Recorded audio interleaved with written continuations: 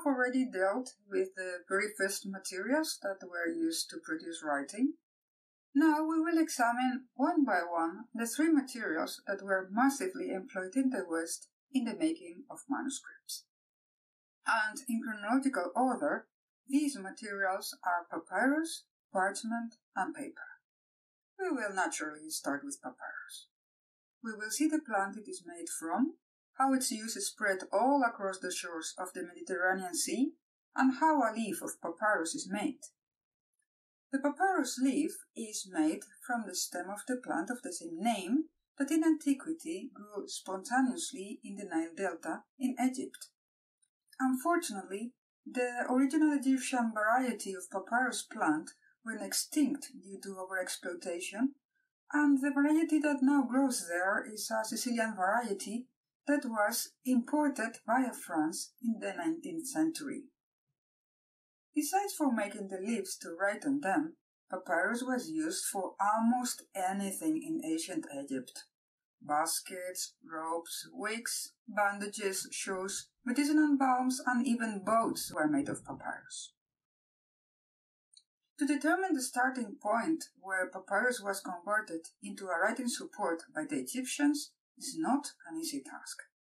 The first papyrus roll preserved has been dated around the year 3000 BC, but it contains no writing.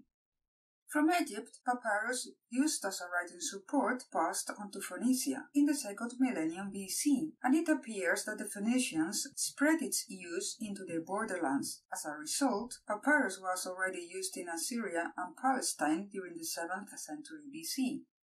The dates of the introduction of the papyrus in Greece have been highly controversial. The most optimistic scholars have hypothesized that it could have happened as soon as the 1500 BC, and yet it could be that papyrus was not known in Greece until the 700 BC.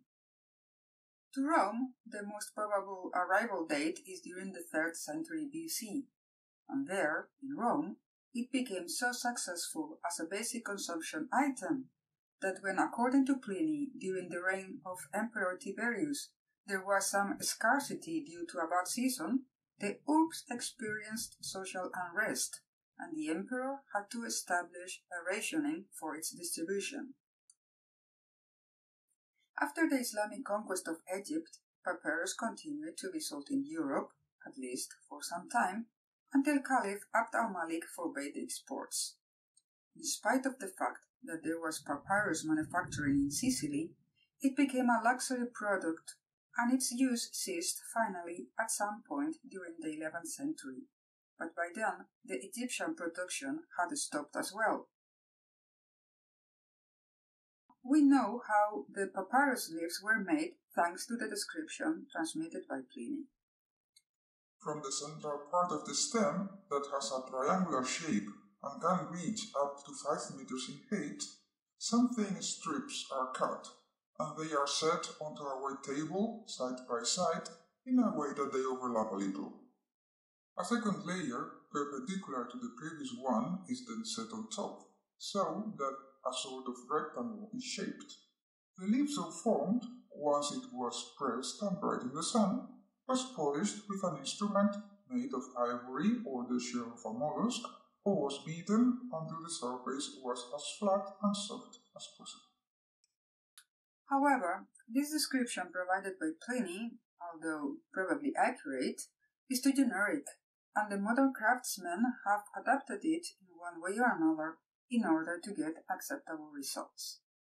The leaves, called plagulae in Latin, were then pasted laterally by means of a glue made with water, flour, and vinegar.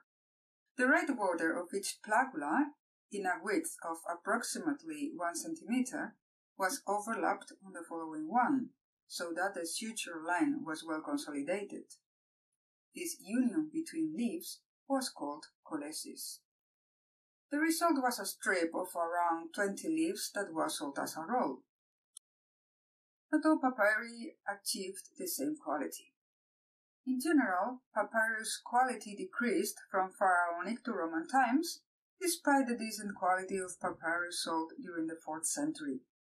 However, from that century on, fine product is only found occasionally.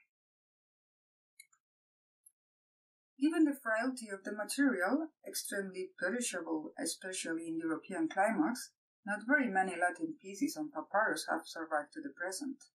We have found some fragments from the Roman era in modern Egypt, mostly in Oxyrhynchus, the Nile Valley, and El Fayum, many of which are now in the British Library in London.